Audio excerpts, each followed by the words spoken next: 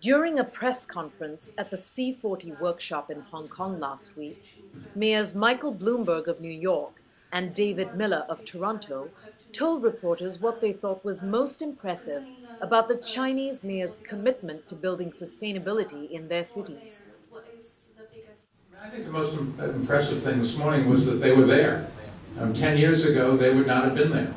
China's still a country with 150 million people that live on $1 a day. They've got an enormous problem of bringing these people into the society and giving them the dignity of being able to be self-supporting and have a good life. And so job creation, economic development has always been modern day China's #1 priority. But for the first time, there is an understanding in China that the environment is something that they cannot walk away from. They can't treat as a second-class citizen anymore.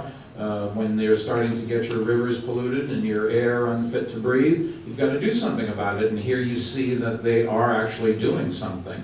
So, it may be the beginning, but you've got to, if you want to get a hand of cards to play, you've got to come to the table, and they are certainly doing that. And in terms of what's the most difficult thing at the moment, sustainability, when the economy turns down, as it has throughout the world, it's hard to get people to focus on the economy. I would argue that that's exactly the time that you do have to do it, and it's a good time to do it, because if you want to spend money, you can get a lot more for your money at that time. But that's clearly the biggest problem. The whole environmental movement's been slowed down by this worldwide recession.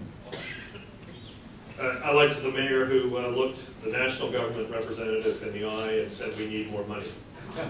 And the biggest challenge in many cities in the world on a number of issues is the fact that either regulatory jurisdiction or financial resources are in the hands of a national, state, or provincial government.